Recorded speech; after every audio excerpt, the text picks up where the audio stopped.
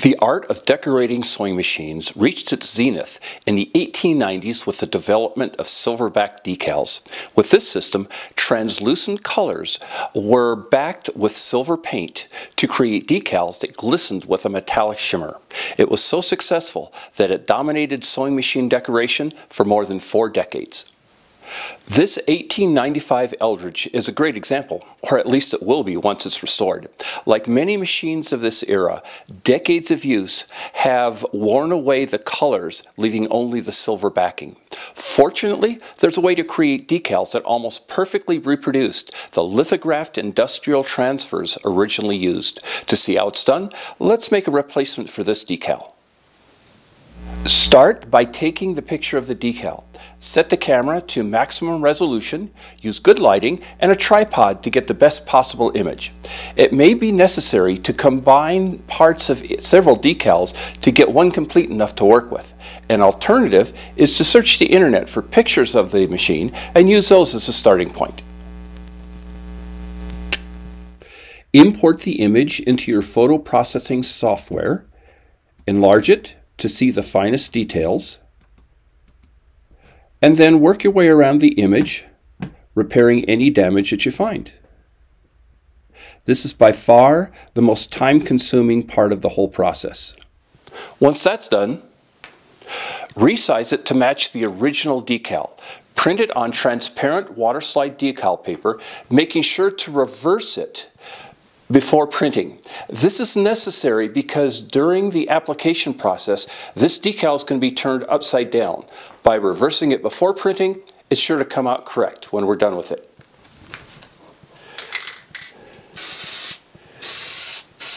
Then clear coat the decal.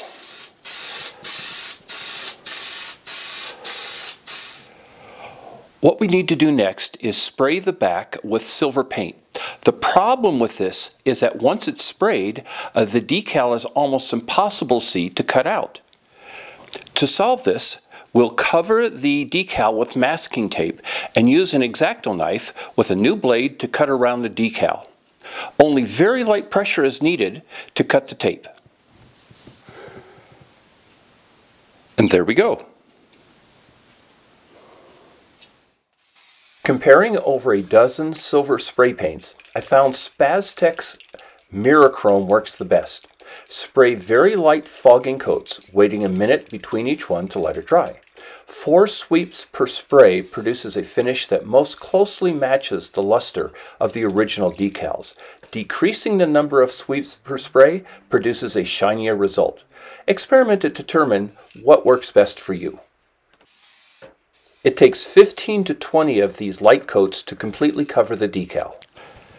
After the silver paint's dry, buff it very lightly to remove any loose paint dust. Then peel off the masking and apply at least 5 very light layers of clear coat, waiting a minute between each one. Light coats are needed because most clears will attack the silver paint if applied too thickly. Once the clear coat's cured, cut out the decal with an X-Acto knife, which cuts cleaner and easier than even the finest scissors.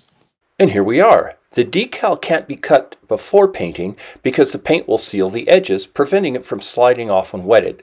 Now comes the fun part, applying the decal. Cut out a piece of scrap decal paper slightly larger than the decal itself. Thoroughly wet the back with water, then wet the back of the decal. Slide the plastic backing off of the scrap paper, then slide the decal upside down onto it. This step transfers some of the decal adhesive on the scrap piece to the silver side of the decal. And here we go.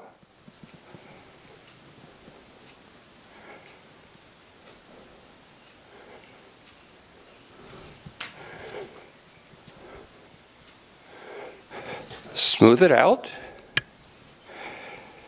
and blot it dry, and you're pretty much done. And here's the finished product. I like to test decals on a surface painted with gloss black paint before working on a machine. This provides the opportunity to make color adjustments. Let the decal dry a day and then clear coat it to seal and lock it down. Now, I'll be the first to admit that this takes a lot of work, but the results can be fantastic. I hope you found this video interesting, and once again, thanks for watching.